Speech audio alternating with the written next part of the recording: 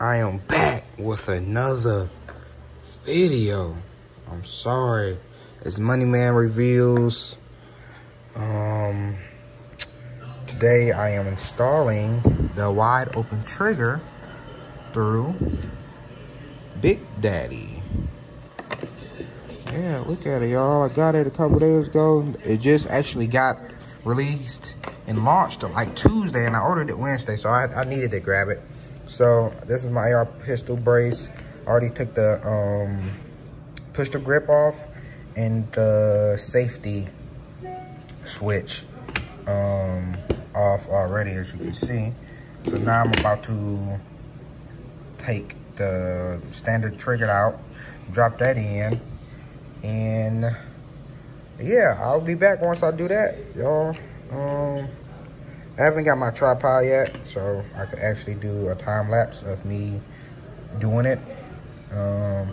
So yeah, I'm sorry about that, y'all. Yeah, this is my little workstation. I build P80s.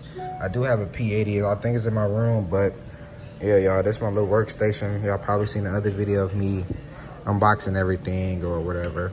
Yeah, this is my pistol upper right here. I will be shooting it soon, so stay tuned for that.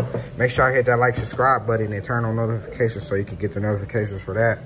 And yeah, y'all, I'll see y'all later. All right, YouTube, I installed it. I put it in there, took out the old trigger, which is in my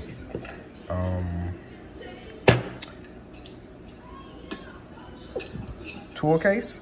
They supply these two pins in here, so you can lock them in on each side with the screws. It comes with 4 of them.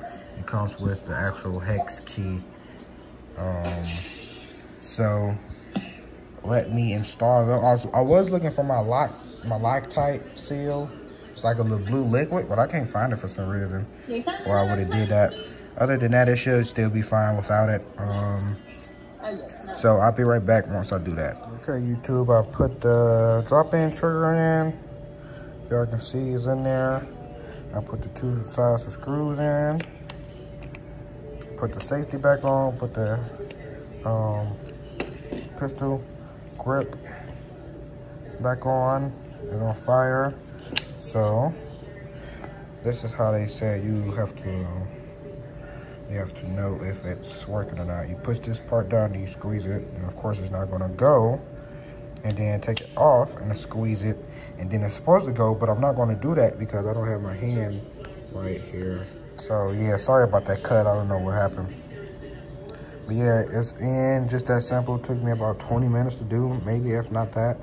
I do have more customs coming to my AR pistol. And hold on, let me put it together and I'll be right back.